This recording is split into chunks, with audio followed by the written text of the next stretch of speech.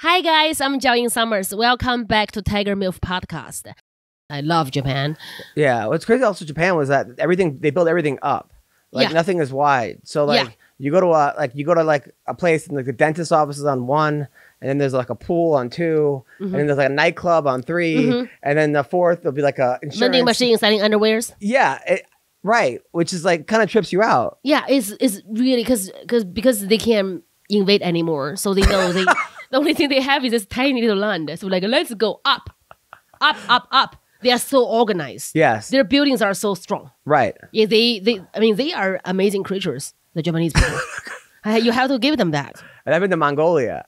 Mongolia. You been to Mongolia? Yes. Do you like Mongolia? I loved it. You like Genghis Kahn? He's Mongolian. Genghis Kahn is like, they love Genghis. He's on their money. He's on their airport. Like he's like the good old days. He is the best thing ever happened. I mean, he is amazing. I have Mongol blood in me. That's why I'm a savage. And I thank God he raped my great grandma. Like so, I have his blood because I want his blood. I don't want some weak little pussy. Look at my cheekbone. No, it's crazy because and I guess according to my friend Barney who took me over there, he said that they because all the women were like 6'2" models over there, and I'm like, what is going on here? And he's like, oh, back in the day, Genghis Khan kicked out the ugly people. Yes, he killed them to purify the DNA. Yeah, so that now everyone's a 6'2" model over there. Because they don't allow ugly. Yeah, and they just don't. And their daughters. I mean, he actually loved his daughters to have power. He's sexist, but he's like, my daughter shall have some rights as men, which he's very cool. Yeah, he's a cool creature because he's such a. I mean, he's one of the greatest dictators, right? He was. I mean, he would take over your army, and then you would have to join his army. Yeah. So he would keep building his army. Yeah. I was the second American comedian to ever do comedy in Mongolia. It's amazing. And they must love you so much. They give you a lot of lamb meat because the lamb meat. It was great. The food is the best. But there's no Mongolian barbecue. That's a myth.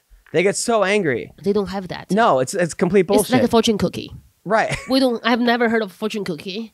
So when somebody like, do you want some fortune cookie? I'm like, I'm the only woman here. Are gonna fucking rape me? Like my fortune cookie? Fuck you. They're like, no, it's the cookie. I'm like, oh, I'm sorry. They're like, oh, we don't. You are not hot here. Yeah, that was crazy. Korea was crazy because they had this alcohol that it's like this snake. Right before it dies, yes, they keep it in the alcohol bottle. It's the best because that helps with like inflammation and it's good for your body. It's also give you a good erection. It got me fucking wasted. I never get wasted. I did 2 shots. I was out on my feet. Like the military had to carry me home. And I was at the karaoke bars. And it was so funny because the people in Korea couldn't speak a word of English, but they knew every song. Yeah. Every American song they knew. My heart will go on. By heart. But it was perfect.